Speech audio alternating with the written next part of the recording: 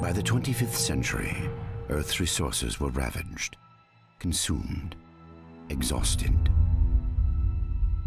Desperate and on the verge of extinction, we cast out into the void of space and discovered rich new worlds waiting to be cracked open and stripped bare. All of Earth became devoted to this effort. The planet crackers were built, the USG Ishimura the first and most famous. Planet cracking became routine. Its spoils kept us alive. Eventually, greedy eyes fell upon Aegis 7. Restricted for centuries for reasons unknown, greed and corruption saw to the demise of caution.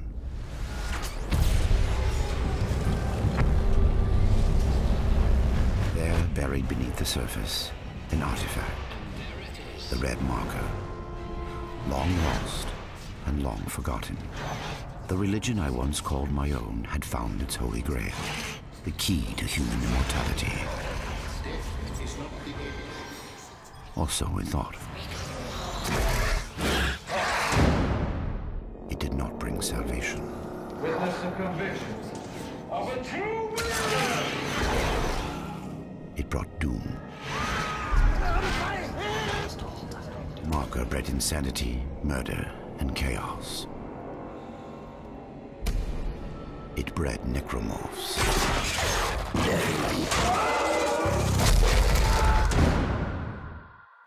Those who escaped the planet fled to the safety of the orbiting Ishimura. This is Shuttle CSO-4. The colony's overrun. We can't go back. The scourge released upon Aegis 7 came with them.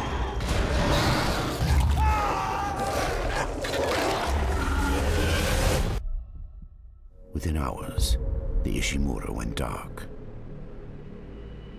The corporation dispatched a small repair crew to check on its investment. Seems like everyone was trying to pack in a hurry. Among the crew was an engineer, Isaac Clarke. Isaac, it's me. He had something special aboard the Ishimura. I wish I could talk to you.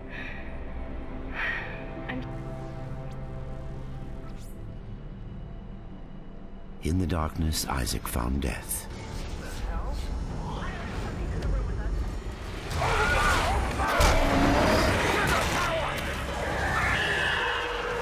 And the red marker. It was not holy, it was not alien, it was man-made, and it could be used to stop the outbreak. Isaac also found Nicole. Thank you, Isaac.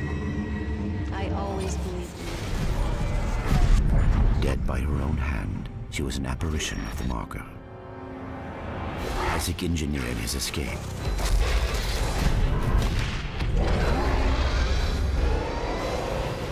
But everything else was destroyed.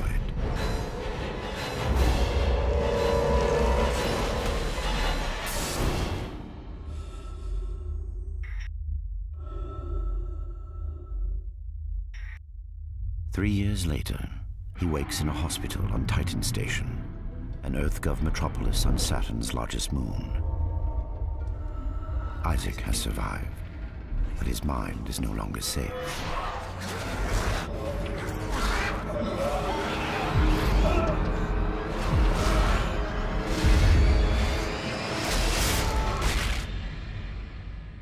For the marker changes all.